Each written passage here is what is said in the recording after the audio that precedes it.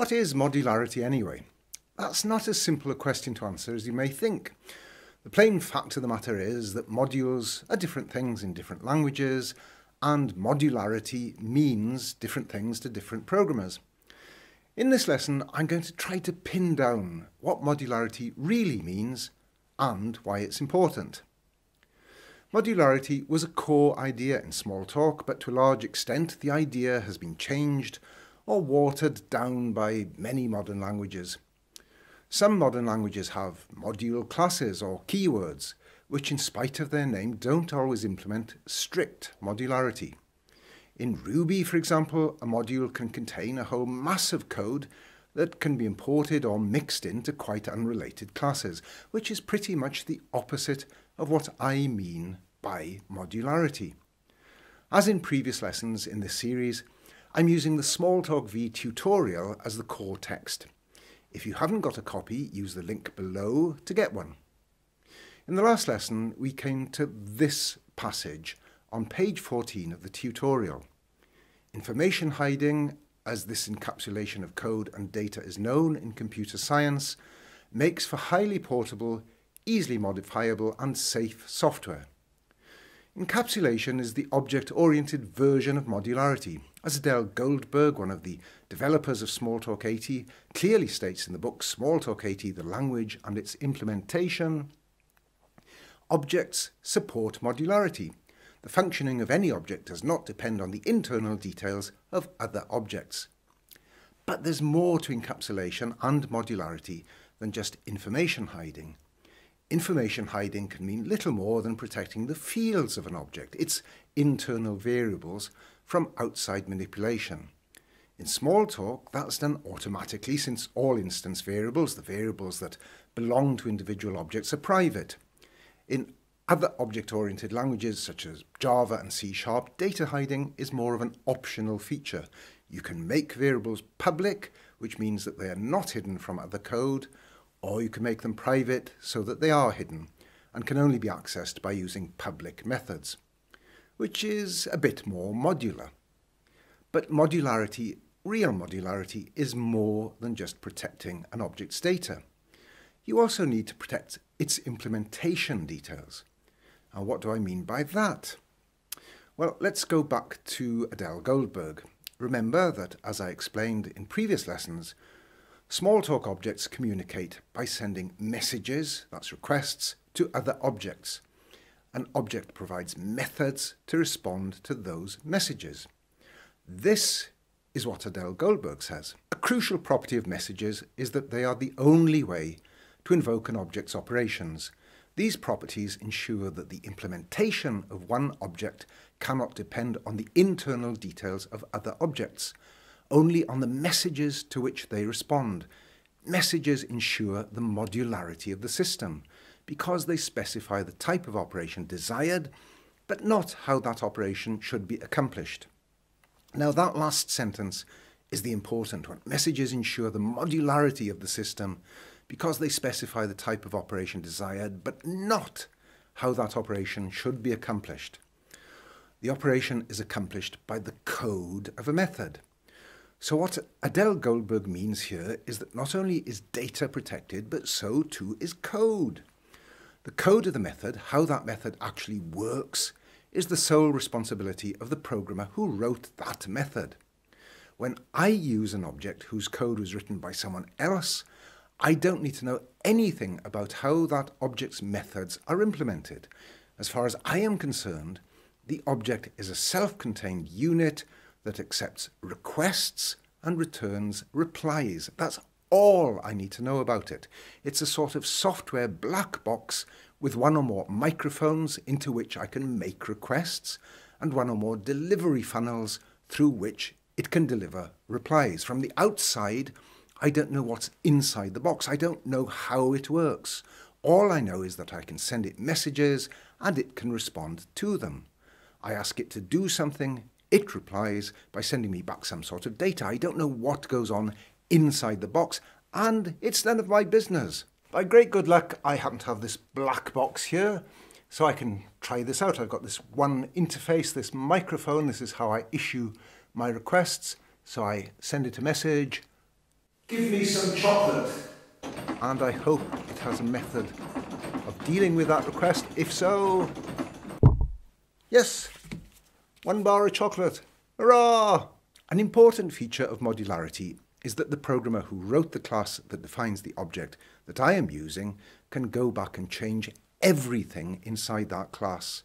Literally everything, including both its data and the code of its methods. And as long as the ways in and the ways out remain the same, those changes should not affect my code. They should not break my code. They should not have unexpected side effects on my code. Adele Goldberg gives the example of a dictionary object, a set of key-value pairs, where a key such as the integer 30 is associated with a string value such as the name Dave. So you can pass an integer to a dictionary as a message, and, all being well, the dictionary will send back the value associated with it, for example, the name Dave. Now, Goldberg says, although a curious programmer may want to know how associations are represented in a dictionary, this internal implementation information is unnecessary for successful use of a dictionary. Knowledge of a dictionary's implementation is of interest only to the programmer who works on the definition of the dictionary object itself. A similar emphasis on modularity, though the very different implementation, was described by Niklaus Wirth. He created the Pascal language, and then he created Modular 2 language, which, as you might guess from its name, was very big on modules. Modular 2 is not an object-oriented language. It doesn't have messages and methods in the same way as Smalltalk, but it does have interfaces which, just like methods, restrict access to the data and code inside a module. Wirth designed Modular 2 to be a systems programming language with a high degree of reliability. He described modules as having well-specified interfaces that can be declared independently of their actual implementation, which, in principle, is very similar to the object-oriented idea of black box encapsulation. So, in a nutshell, that's what I mean when I talk about modularity. I mean that each object has interfaces for communication. In Smalltalk, messages are passed and they're received by the methods of an object. If you're writing code in a modern object-oriented language such as Java, C#, Ruby or Object Pascal, you may want to think carefully about how you can implement rigorous modularity. Now, there are in fact some subtle and not always obvious ways in which modularity can be broken even if you have private variables and public accessor methods. For example, you may write class B that descends from class A. The author of class A may declare some public variables, and if your class inherits those, its modularity would be compromised. Another way in which modularity can be in effect bypassed is by sending by reference arguments to a method and using changes to those arguments instead of using the value returned by the method. That means that if the author of that method changes the implementation, your code may break as a result. The return value may be correct, but your code ignores that return value and uses the value of the argument instead. So the implementation details, which should have been private, are in effect exposed to the world beyond the object. Let me show you an example. Here is some C# code. It has this class, my class, with the method getBonus that you can see here. Now this method takes an amount of money, some sort of investment, as an argument, and it calculates what that money has earned, that is the interest due on it, and it returns the sum of the investment, including the interest. Now I have two buttons, you can see that up here. I've got two buttons on my form, both of which, when they're clicked, call this method and pass to it a value of 100. The interest rate, you can see down here, that's 0.2. So the value that I expect to be returned should be 120 from both these buttons that call the method. So let's try it out. Click first button 1, then button 2. Yep, everything works as expected. But now the author of my class decides to rewrite the code of the getBonus method. So here's the code of the new method. It's got the same name, it takes the same argument, and it also returns the same type of data. So I'd expect it to continue working as before. But this time the value of the argument num is not changed inside the method. Look, I've kept the old method commented out down here so you can compare it. So in the old method, the actual value of the argument num was changed, but in the new method, the payment due variable, which is local to that method, is the one that's changed, and its value is what is returned. So let me try this out again. So button 1 and button 2 continue to use exactly the same code as they used previously, sending the same data and expecting the same sort of result back. When I click button 1, that's fine, 120, correct result. Click button 2, there's a problem. So button 2 shows an incorrect value. Why is that? Let's look back at the code. It's because button 1, if I go up here, you can see that button 1 uses the value returned from the getBonus method, whereas button 2 has decided to use the value of the argument itself. It's hung on to the value of the variable that it sent as a by reference argument. So it's the value of the investment variable here that is actually changed.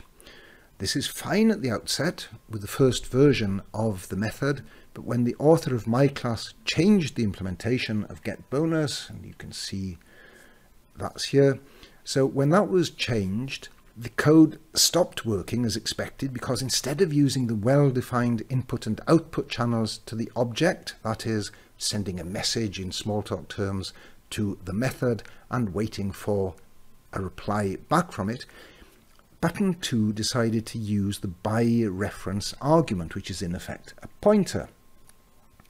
And so that means that the code of the button2_click method depends on the actual implementation details of the getBonus method.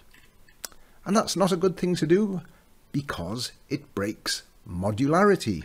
This video has been a bit different from most of my other videos. It's been more of a discussion of an idea rather than a technique showing you how to write some particular piece of code. Even so, I hope it's given you something to think about. As I said at the start, there is no one clear definition of modularity. Modules mean different things in different languages and different things to different programmers. But when I talk about modularity, I mean a style of programming in which the internal details of an object, both its data and its code, are sealed off from the code outside that object. And to communicate with an object, you have to use precisely defined ways into and out of that object. In some languages, those ways in and out may be declared as interfaces.